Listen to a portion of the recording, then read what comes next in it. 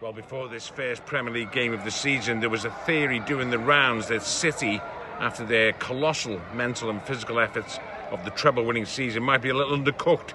They might even be a little bit vulnerable in this first game of the 23-24 season. Well, we knew the answer inside 4 minutes, and who else? Erling Harland finishing a fantastic move, with Rodri providing the assist. 1-0 City, and Harland in familiar form. He scored 2 in the opening game last season against West Ham, and he repeated the trick here. The second was a beauty as well. Great build-up play. Alvarez providing the assist, and then Harland with a cute left-footed finish off the underside of the crossbar.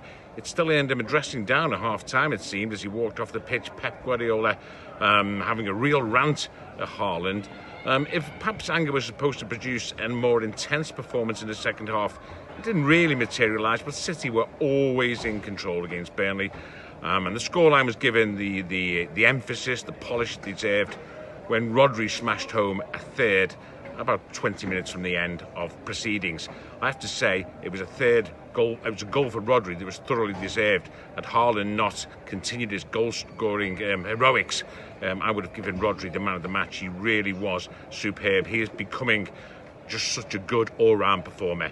He made it 3. It wasn't really harsh on Burnley, and their night just got a little bit worse in late on when substitute Anas Zarori had his yellow card upgraded for a nasty foul on Kyle Walker. It was a rare moment of malice actually in the game that was played in great spirit. Burnley battled well, but City's class and Haaland's class shone through.